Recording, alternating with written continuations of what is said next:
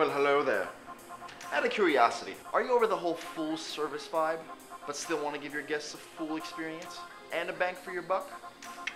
Let's whip out a buffet. And maybe even we should consider a smile. Just gotta select your items very wisely. Some things don't like living on a buffet for a couple hours. For example, medium rare filet mignon, I don't think so. Beef cheeks, rice, kebabs, even mac and cheese. But in this process, what are you gonna be doing, sir? I'm gonna light up the STERNOS like a RASTA, SPLIFFS, dude. Buffets are easy, brother.